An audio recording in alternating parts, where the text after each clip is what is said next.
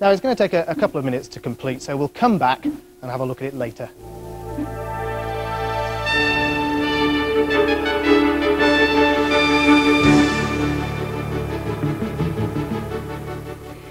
This week, two important announcements were made in the development of optical computers, computers which use light beams and lenses rather than electricity and silicon chips.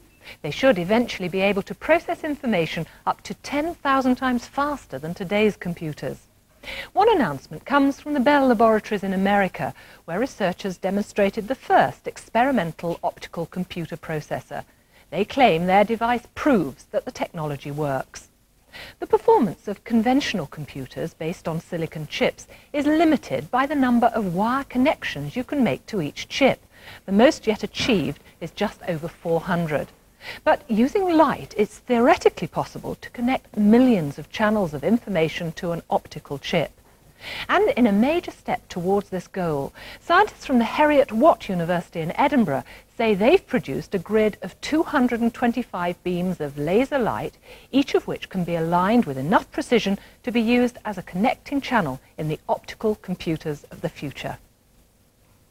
The first strong scientific evidence to support the controversial treatment of Parkinson's disease by implanting fetal tissue was published in Science magazine this week. The disease, which inflicts crippling muscle rigidity and tremor, is caused when the brain cells that produce the neurotransmitter dopamine degenerate.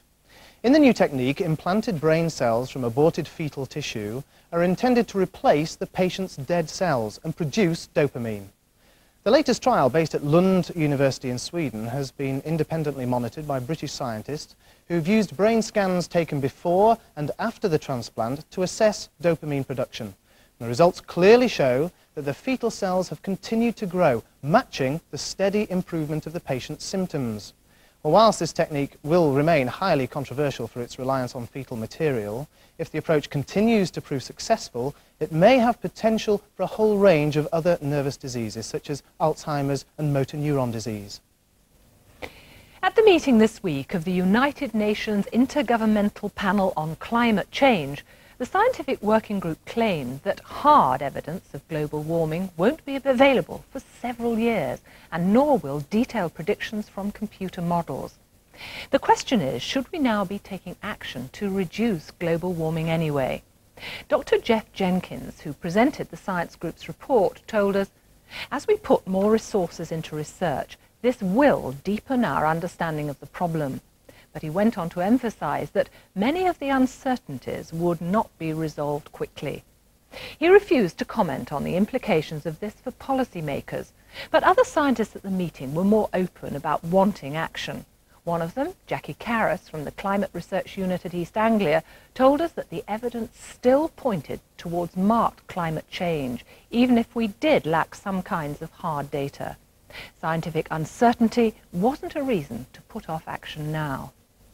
Well, one person who isn't waiting for more information on the greenhouse effect is Dutch geochemist Professor Olaf Schulling, who's devised a scheme to raise the height of the Dutch coastline against rising sea levels by pumping sulfuric acid into the ground.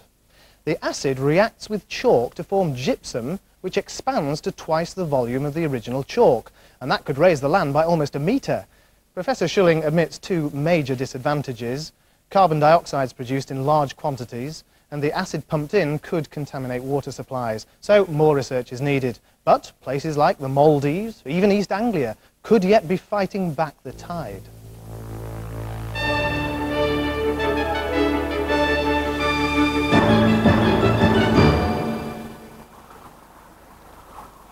Just downriver from Londonderry is the new Foyle Bridge, completed 5 years ago.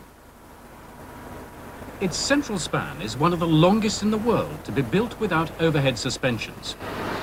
It also happens to be the windiest site for a bridge of this size in the UK. All of which makes it the perfect test case for the Science and Engineering Research Council's programme to find better ways of monitoring the life of bridges and other large-scale structures. The tricky thing about this one is the airflow over the bridge. It's built as two separate sections which move independently in response to wind or traffic. The worry's always been that as these sections rise and fall, complicated wind eddies could build up, causing violent oscillations. It's a bit like jumping up and down on a trampoline. Momentum can build up very rapidly from only a little force. The most dramatic example of this effect was the Tacoma Narrows Bridge. Here, at quite modest wind speeds, it could oscillate like this. Or this. And then finally, this. Now, engineers build in big safety margins to avoid such catastrophic results. But as any bridge ages, it has to be routinely checked to make sure it's behaving as predicted when designed. So on the Foyle Bridge, engineers from Queen's University Belfast have devised an automatic system for monitoring the deflections between the two sections. Well, I'm now inside one of those box sections, and that sound that you hear is the traffic passing just over my head.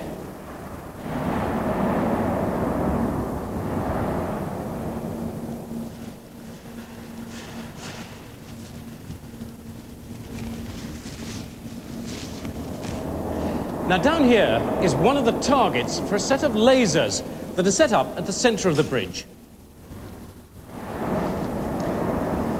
There are 4 lasers altogether, 2 in each of the box sections. Each one points in opposite directions, and they send out their beams from this, the center point of the main span, all the way down to the targets fixed at the bulkheads at either end. As the center of the bridge moves, the spot of light moves with it. Any deflection is picked up by a tiny camera which automatically sends its signal to a computer. The computers from each are linked up to one system so that the measurements from both spans can be monitored simultaneously, together with any meteorological data gathered on the bridge. And all that information is then relayed back to a rather more convenient base in Belfast.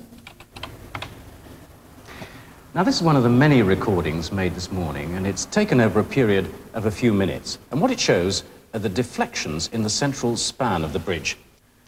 These small oscillations of about 10 millimeters are those caused by the wind.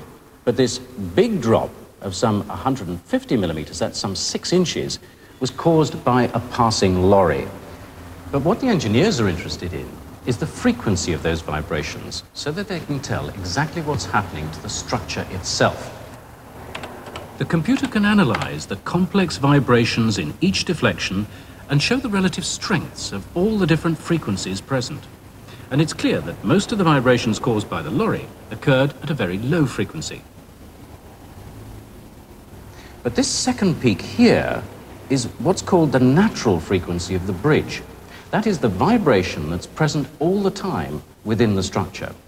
What the engineers have to watch out for is any shift in this natural frequency, because that would show that there was a fault in the structure, perhaps a crack.